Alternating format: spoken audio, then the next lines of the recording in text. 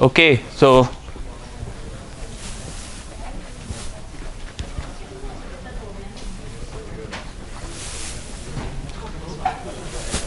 let's get started. Today I want to continue our discussion about augmented Lagrangian method. In particular, I want to go through a few examples, just like we did in the barrier method, to show you how exactly augmented Lagrangian method works and why do we see the results the way they are.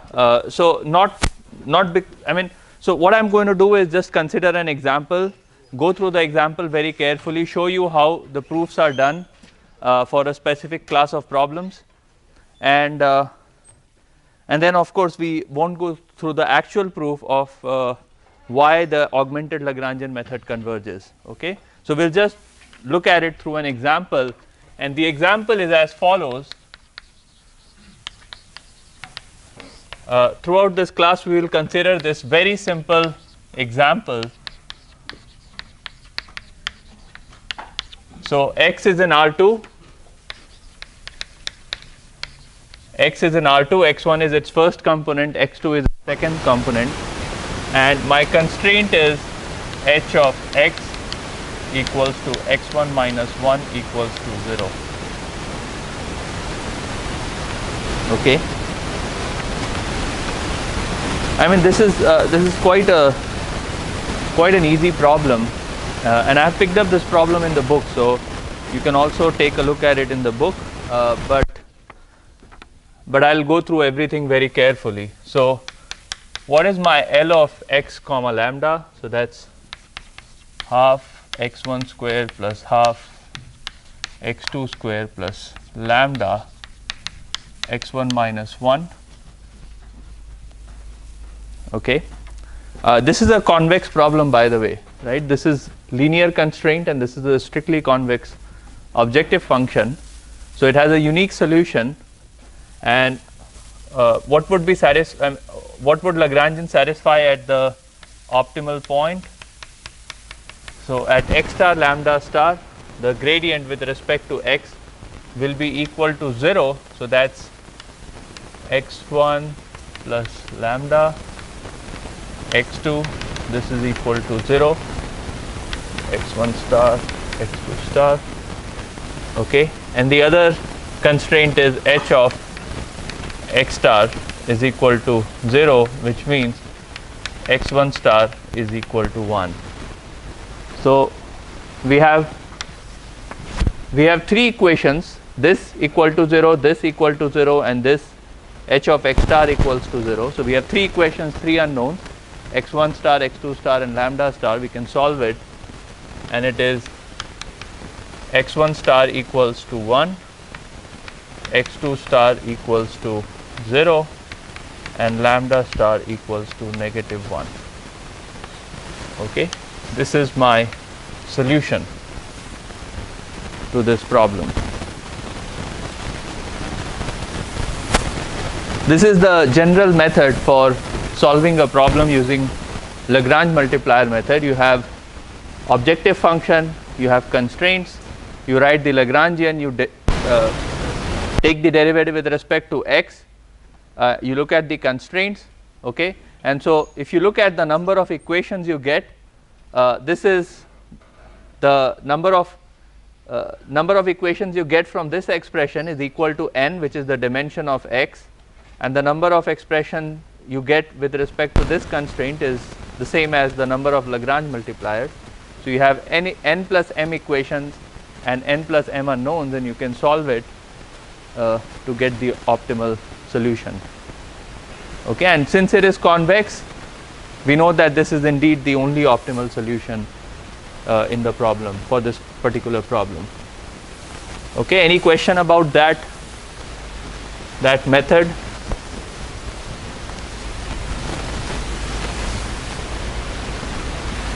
No questions?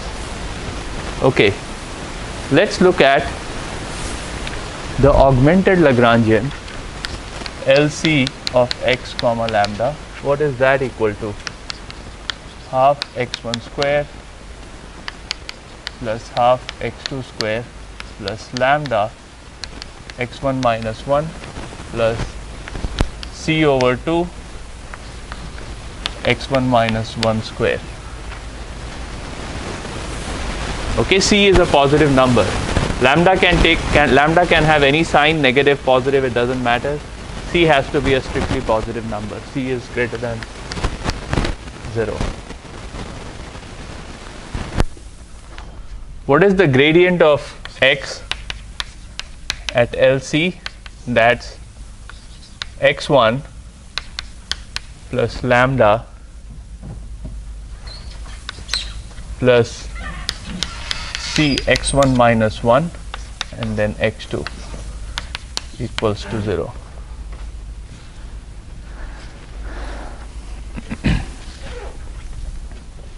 So at x star lambda star, this is equal to 0. So let me put star here. So what do I get?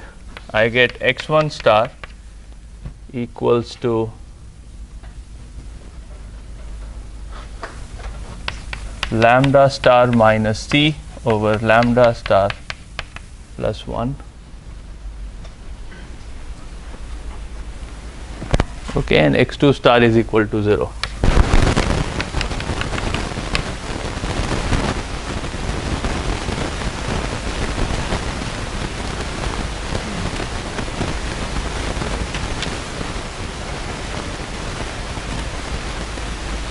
Okay, so what did I do? This is the way to solve it using KKT conditions. Okay, now I say that, well, I'm going to consider an augmented Lagrangian and I will try to minimize L of C with respect to x for a given value of lambda. Okay, so what I get is x1 star. Well, you know, this lambda star and this lambda star is different. So maybe I should write it as x tilde and not x star, because these two are completely different problems. So let me write it as as x1 tilde and lambda tilde, so that way there is no confusion. x1 tilde, lambda tilde.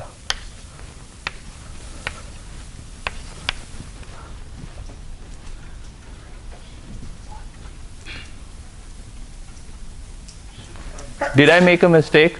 I did. C minus lambda tilde.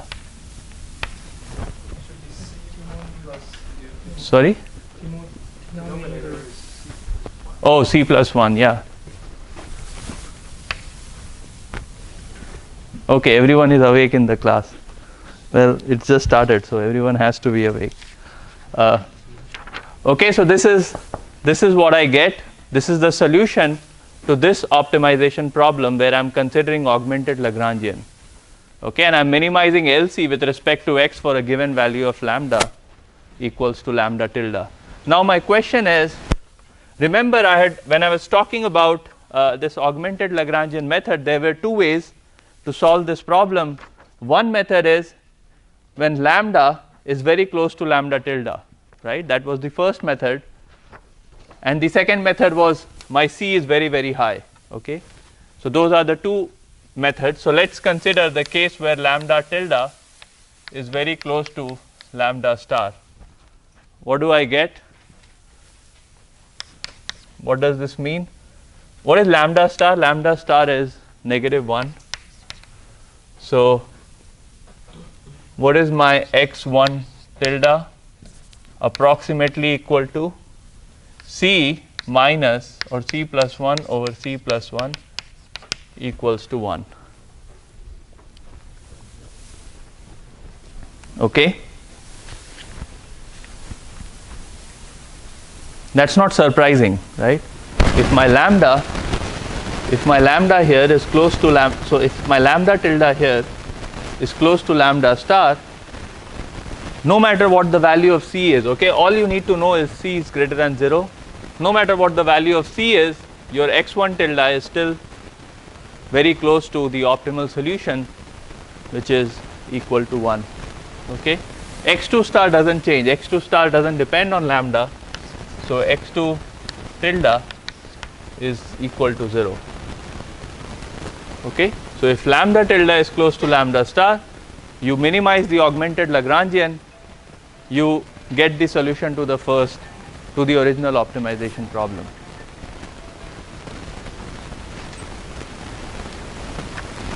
So that was the first approach.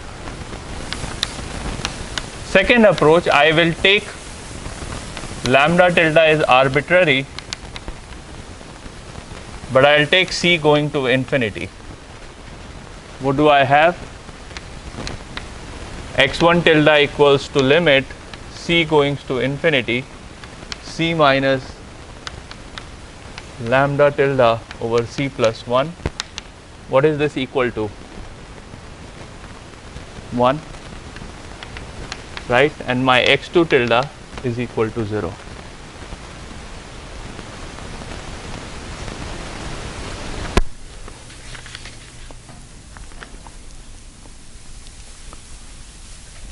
Okay, so both these ideas work in this particular example. What are the ideas?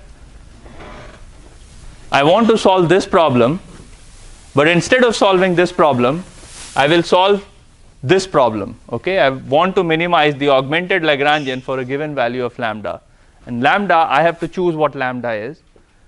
So what I do is, I pick a value of lambda that is close to lambda star of the original problem. How do I know? Well, I don't really know. Okay, I just pick the value of lambda tilde, and I start optimizing this objective function.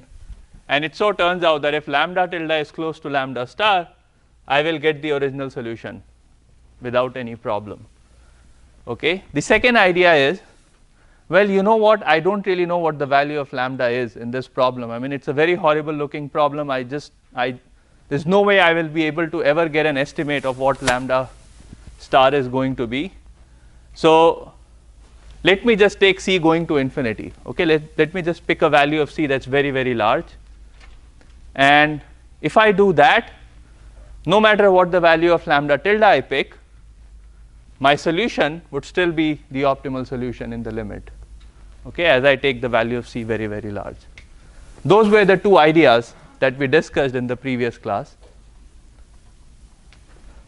Okay. The third idea that we had discussed was method of multipliers, in which we said that, you know what, let's update lambda k according to lambda k plus 1 equals lambda k plus ck h xk, where xk is the argmin of LC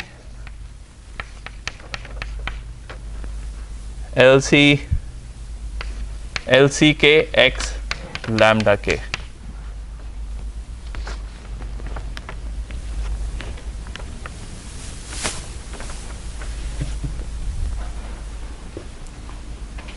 Okay. So this was my method of multiplier. Let's take x to be Rn for the time being, even though there is no loss of generality if you replace Rn with some sort of convex set x. What am I doing here? Well, at every point of time, I pick a value of lambda k. Well, I pick a value of lambda k, I pick a value of ck which is sufficiently large. I solve this minimization problem using gradient descent or Newton's method or whatever. I get a value of xk, I plug it in here, I update the value of lambda k plus 1 in this fashion. I pick a value of ck plus 1 which is higher than ck, and I rerun this entire optimization problem using gradient descent or Newton's method and so on. Okay. And what I had sort of mentioned without giving you a proof, that actually lambda k would converge to lambda star and xk would converge to x star. Okay, under some sufficient conditions. Okay, what were those sufficient conditions? Well, you want x star to be regular, and you wanted all the functions to be smooth. You wanted L to satisfy some constraints. What was the constraint on L? I don't seem to recall Oh, you stop your when you are running your iterations, you want the gradient of x. You want your gradient with respect to x of LCK goes to at xk and lambda k goes to 0 as k goes to infinity. Okay, this was another condition that we had imposed on our numerical method. So in this class, for this particular problem, let me show you how I can prove this result. Okay, this is the result I want to prove. Let me show you how I can prove this result. And for the purpose of this lecture, we'll keep Ck equals constant and we'll take Ck going to infinity. We'll cover both the cases. So these methods always hold true? This one? All three of them are always? Yes, they always hold true. And under what circumstance would option 2 not be the easiest method to implement? I mean, just visually taking the limit, it's usually seems to be the easier case to solve in this case. Yes, it will be an easier case to solve, but you see, when your C is very, very large, let's say you take your value of C very, very large, you essentially end up solving this problem, and these problems won't really affect the overall minimization problem. Sometimes it might work well. So you see, the reason why you use, so the idea is you let C go to infinity somewhat slowly, okay, so that you don't get into this problem of this term completely ignoring the main function that you want to actually optimize. Okay, but of course the method of multiplier seems to be much better as compared to this, because in this case, since you are updating the value of lambda k, right, you will end up converging much faster as compared to this case where you are just changing the value of Ck as k goes to infinity. Any other question? Okay, so the goal for the next 20 minutes is to prove that method of multiplier would converge to lambda star and x star.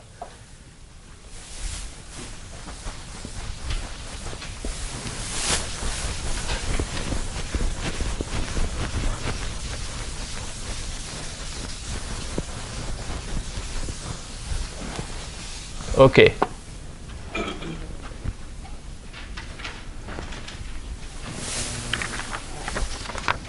So my lambda k plus 1 is lambda k plus ck h xk. Should I? Xk comma 1 minus 1. Okay, and my xk is ck minus lambda k over ck plus 1 and 0.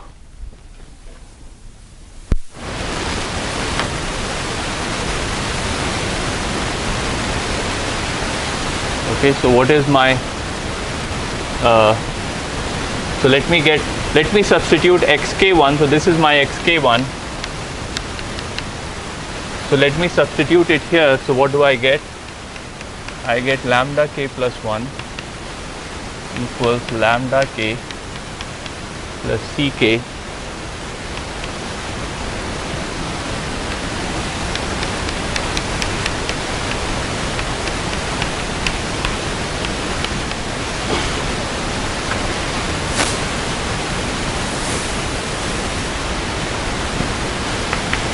this gives me lambda k plus ck.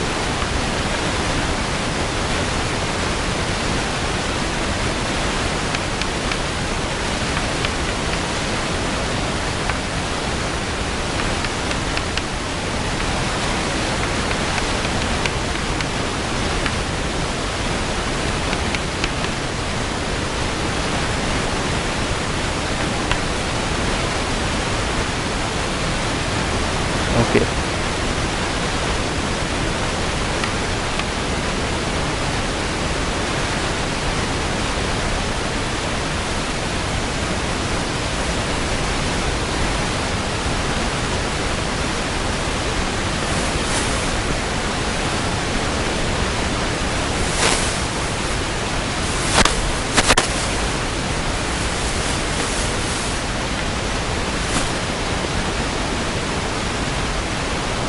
So I get lambda k plus 1 is equal to lambda k plus ck minus ck, lambda k plus 1 over ck plus 1.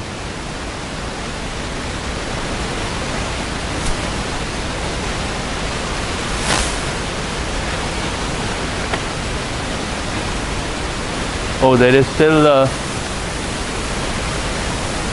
it can be simplified further, because we can collect all the lambda k terms together, and what we get is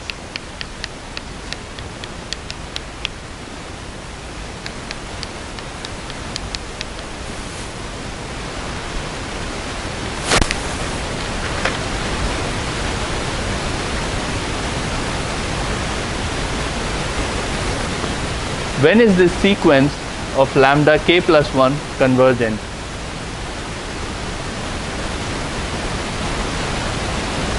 So the question is,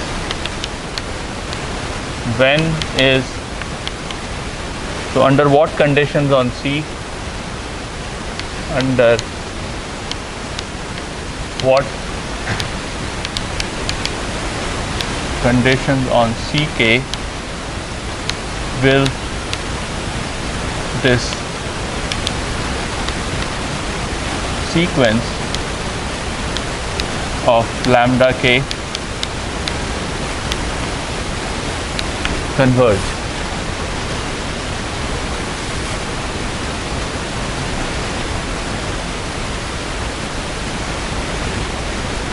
Okay, so what am I doing? I'm just trying to get, so with all this substitution, all I wanted to do was get lambda k plus 1 purely as a function of lambda k, and I was successful in doing so. I got lambda k plus 1 as a function of lambda k and some constant.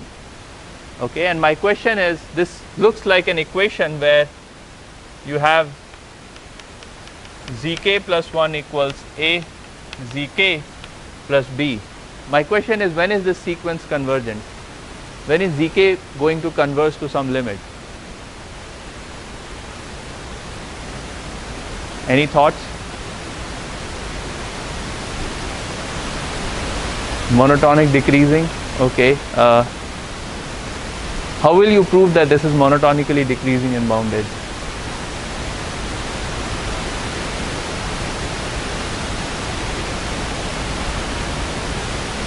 Okay, let's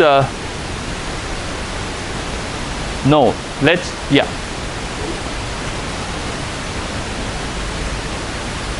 Well, they won't have the same value, right? Because you multiply zk with a and then you add b. So zk plus 1, if they are convergent, yes, in the limit they will have the same value. Okay. So my question is, when is the sequence going to converge?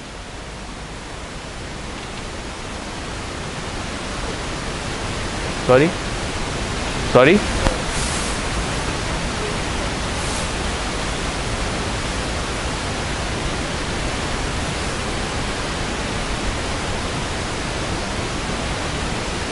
Yes. B equals 0. Well, in this case, b is not equal to 0, so you can't. That's not useful. No, in this case, ck goes to infinity, so this goes to 1 or negative 1. Well, you see, when is the sequence going to converge? Okay, let me write it from the very beginning. Let's say my z0 is given.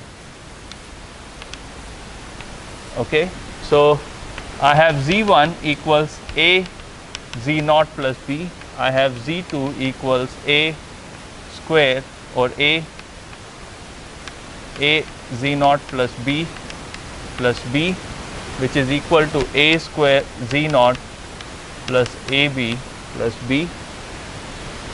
My z3, if you do the same, if you go through the same expression, you have a cube z0 plus a square b plus ab plus b, and so on.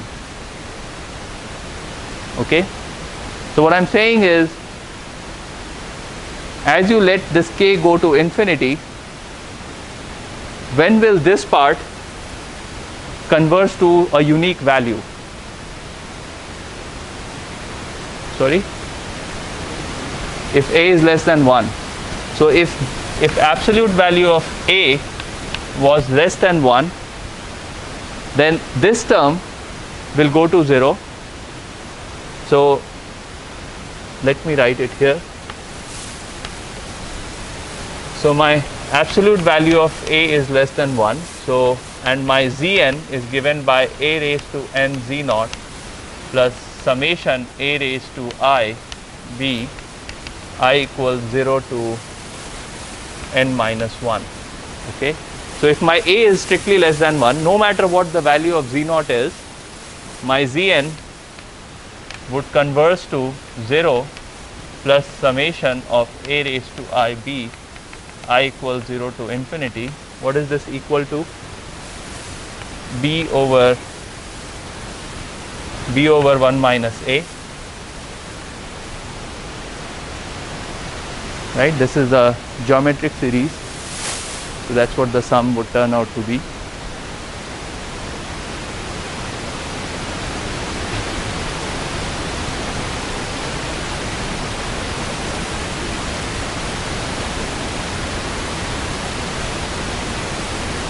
Okay, so Megan, you understood this?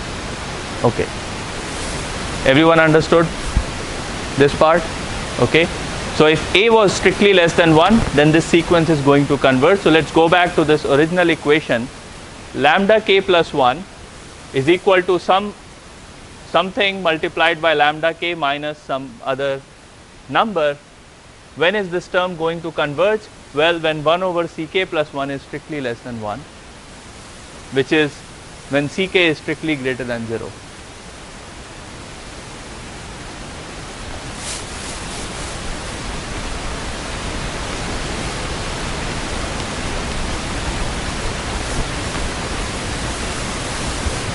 Okay, so let's do two things. So case ck is constant, in which case lambda k plus 1 equals lambda k over c plus 1 minus c over c plus 1. And as long as, so if c is greater than 0, the sequence lambda k converges.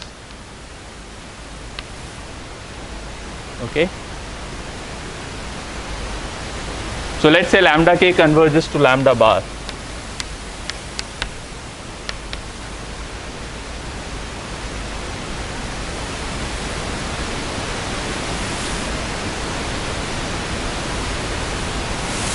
Okay. What I don't know yet, okay, all I have done is, well, let me take ck to be a constant for all time steps. All I know is that, you know, by this property, I know that this lambda k converges to some value. Okay, this lambda bar may or may not be lambda star, so we need to check. So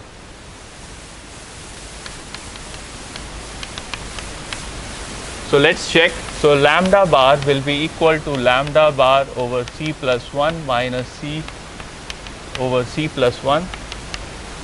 This implies lambda bar 1 minus 1 over c plus 1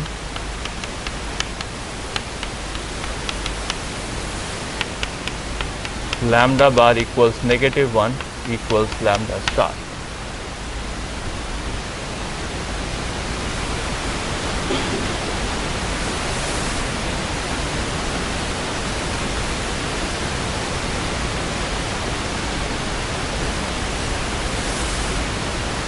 Okay. So this sequence indeed converges to the optimal solution. It converges to lambda star. Now what happens when ck is going to infinity? What would we see in this process?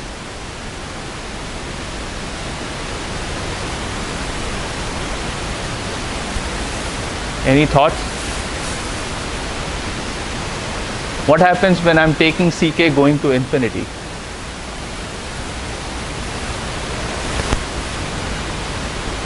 Well, you see, in this case, the rate of convergence depends on what the value of A is. If A is very, very small, then it's going to converge very fast. If A is very, very large, it's going to converge slowly. In this case, if your C is constant, then your rate of convergence is constant. But if you make your Ck grow as k goes to infinity, then you are increasing the rate of convergence. Okay, so you get to lambda bar pretty quickly, and as soon as you get to lambda bar pretty quickly, you looked at the case where lambda tilde, so we looked at the case 1, where if lambda tilde was equal to lambda star, then x tilde was close to x star, right? So if your lambda k converges to lambda bar pretty quickly, because you are increasing the value of Ck with every iteration, then your lambda tilde will be close to lambda star. And if you compute x tilde, which was argmin of the augmented Lagrangian, remember x tilde was argmin of LCK x lambda k. If your lambda k is close to lambda star, then no matter what the value of Ck is, you will be very close to the optimal value. Okay, so that's what you are doing when you increase the value of Ck as k goes to infinity. Does that explanation make sense? Okay.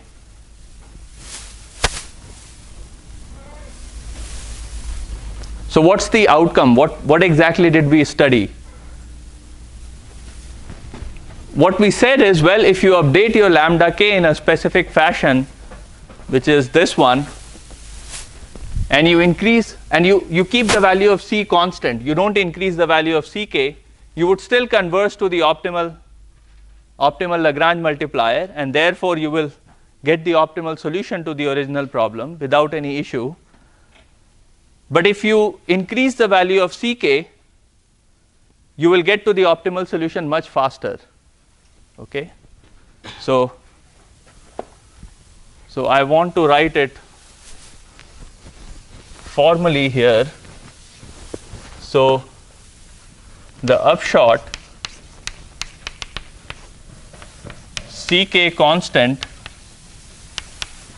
So this upshot is for method of multipliers.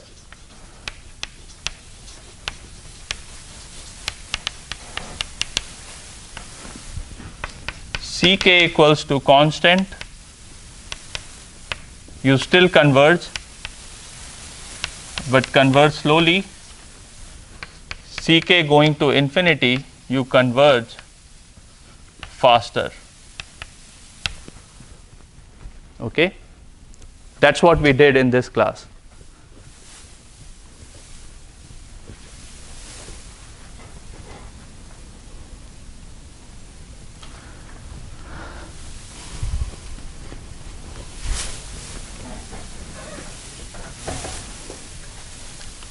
Any question? No? So in general, whenever you are solving an optimization problem of this type, you know what I want to do? I want to introduce Banach contraction mapping theorem, but I'm thinking whether I should wait for a few more classes or whether I should introduce it now. How many of you want to know what Banach contraction mapping theorem is? No one?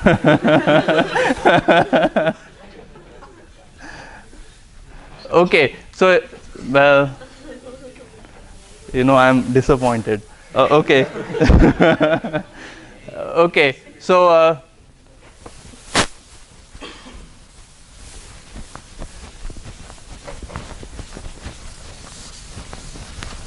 so in general, you know, in this case, of course, it was a scalar, lambda k was a scalar value, but in general, what you will have is, if you are solving a quadratic problem with linear constraints, in general you will get lambda k plus 1 as some matrix A multiplied by lambda k. Have we used A so far? No. Yes, A is used. Give me a matrix. M, okay. M is a good matrix. M plus some vector V. We have not used V so far, right? Yeah, okay. So if lambda, so see this update equation, we had only one constraint, so lambda k was a scalar. So this update equation looks like a scalar, equation.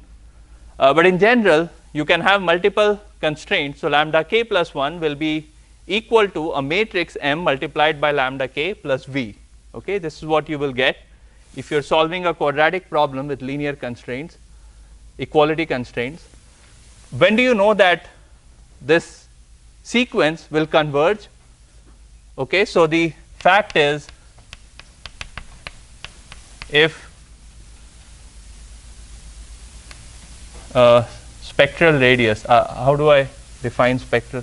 So if rho of M is strictly less than 1, then lambda k converges to some lambda bar. Okay, and what is the spectral radius? Rho of M equals to max over I of lambda I of M, absolute value.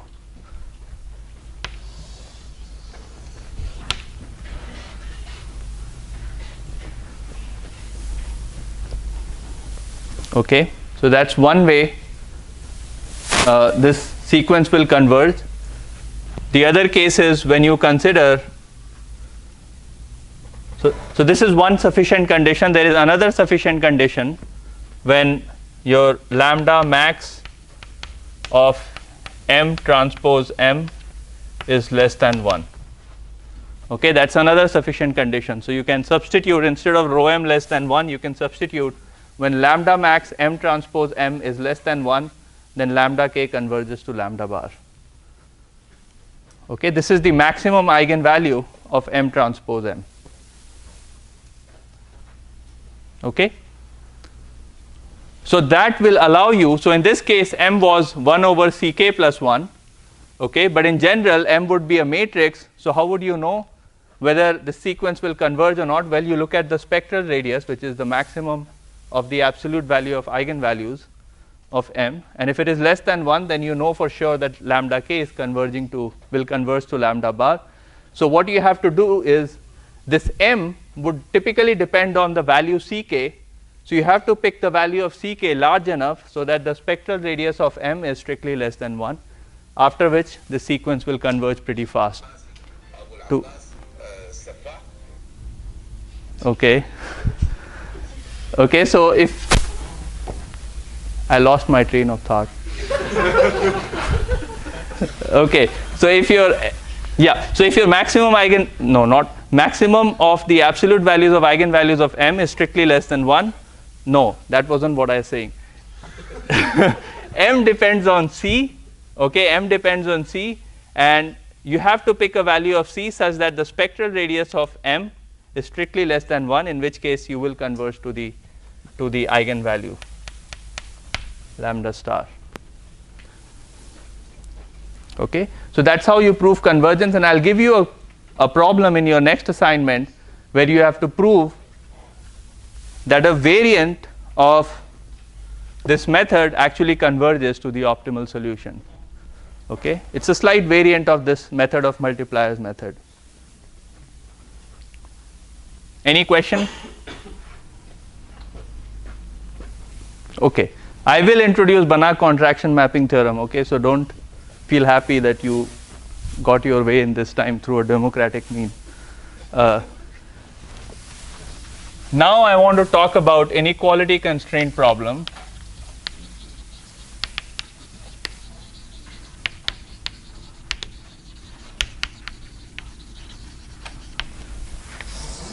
In which the method of multiplier is applied as follows. You have lambda k plus 1 equals lambda k plus ck h xk, and mu k plus 1 j is max of 0 and mu kj plus ck gj xk.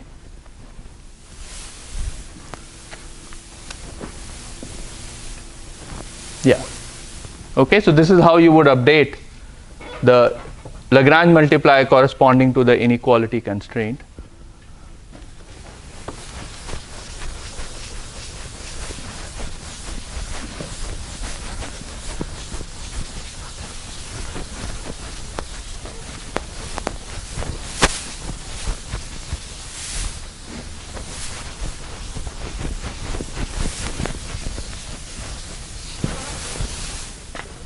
Okay, so this is the way to update the Lagrange multiplier for inequality constraint problems. Now, I want to introduce a specific kind of problem. So, I want to minimize f of x such that h of x is equal to 0 and a is less than equal to x is less than equal to b, x is in Rn.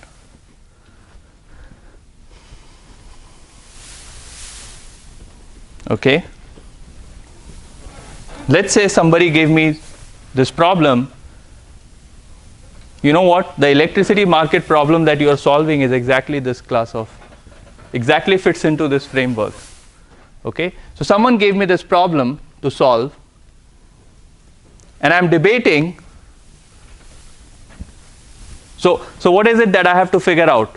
The first thing I have to figure out is whether I should treat it as an equality constraint problem over a box, or I should treat it as a problem with equality and inequality constraints.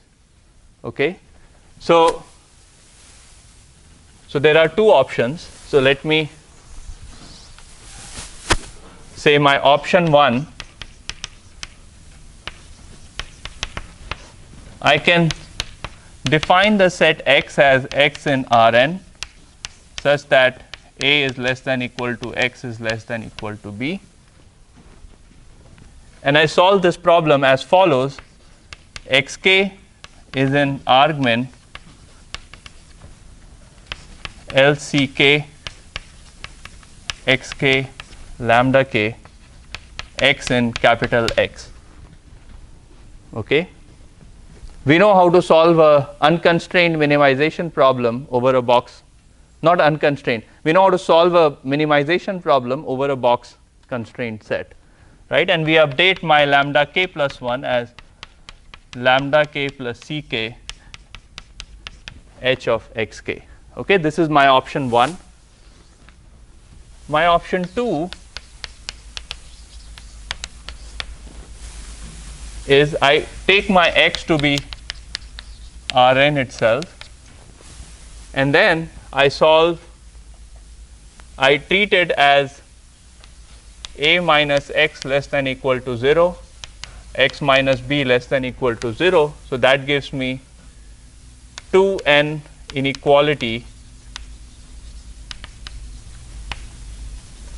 constraints,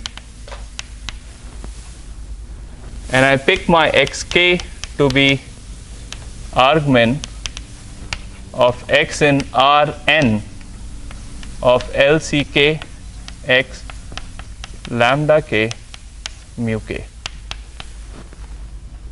Okay, and then lambda k plus 1 equals lambda k plus ck h xk.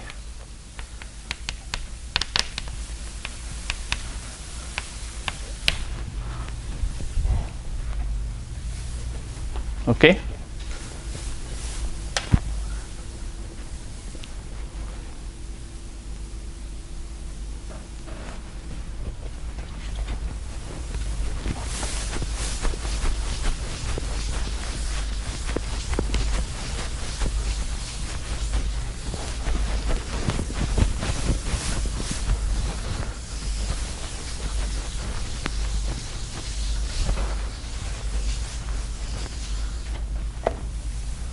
Okay, so if someone gives you this problem, you have two ways to solve it.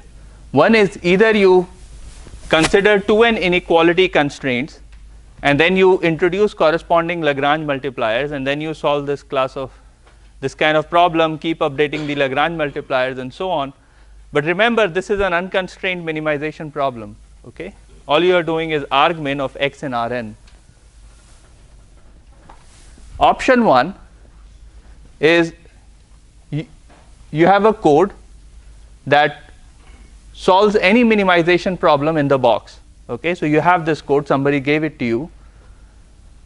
So instead of introducing so many inequality constraints and keeping track of the Lagrange multipliers, all you can do is just solve this minimization problem, in which all you have to update is the lambda k term, only the Lagrange multiplier corresponding to the equality constraint, and you don't have to keep track of mu k plus 1. Okay? But of course, this requires you to write a code that solves a minimization problem over a box constraint. Okay? You may have it, you may not have it. Okay? You may have this code, you may not have this code. But both the options are available. Both the options will give you the same result. Okay? So you can pick whichever option is your favorite. I won't actually give you any problem, but hopefully you will encounter something like this in your job or in your research. So that's the idea. So all you have to understand is how do you want to formulate the problem, because if you formulate it this way, something might be easier, something might be difficult. If you formulate it this way, something might be difficult, but then updating the Lagrange multiplier is easy because you're not updating many Lagrange multipliers. Okay. Any question? Which one will be faster? I don't know. Okay. There's no way I can tell which one is faster in practice, because it really depends from problem to problem.